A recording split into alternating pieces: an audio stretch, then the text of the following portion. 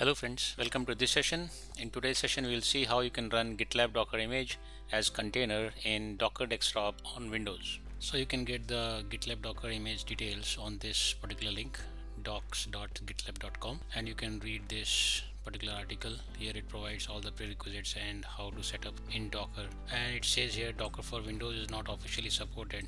So I still tried to install this image on Docker desktop on Windows, and to me it looks like it is working fine. So I will show you the steps how to do that. Here if you scroll down this article, you will see they talk about how to set up a GitLab home and the folders for saving data, the logs, and inside container where it will map to all these things, and then they provide this command which we can run to start this container.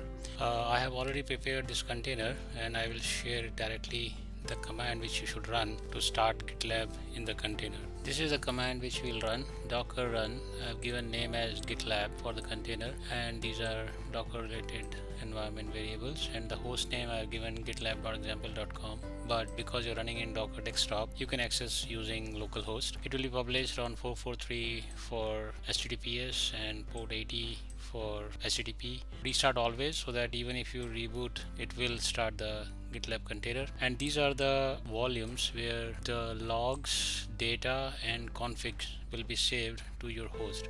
So I've given name as GitLab -config, so that all container related configs will be actually on this folder on my host, and GitLab -logs and data will be mapped to this folder inside the container. And this is the image name which will be started. So let's run this command. Now before running this command, I assume that you have installed Docker desktop and it is already running on your Windows machine. So we'll copy this command, open WSL, and let's run this. Now it will not find this image locally, so it will pull the image down and it may take some time. I will pause the video and come back once the image is downloaded. So it's showing that container is taking too much time to start. On my laptop it is a little bit slow. We'll just wait for a couple of more minutes. We will refresh the page again. So now you can see it has started properly and it is giving you the login page. Now username and password. So what are these username and password? Let's find it out. So we'll go back to docs.gitlab.com article, and if you scroll down further, here it will tell you to run this command to get the password, and also says for login the username is root. So let's get the password. So this is the command and we'll run it in WSL terminal. So we got the password. Let's copy it. Let's try now, root, and here you go.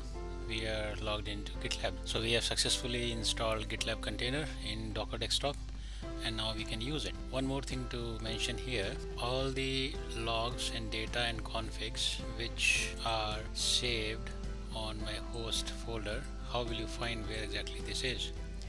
So for that you have to run this command. Docker saves everything in this particular path. So go here and you can see I've already tried this, and in the volumes you'll see here GitLab config, GitLab data and logs. So you can check everything is here. Otherwise in Docker desktop also you can find under volumes these three folders. So I hope this helps, and you can install your own GitLab container in Docker desktop. Thanks for watching this video, and I will see you in next session.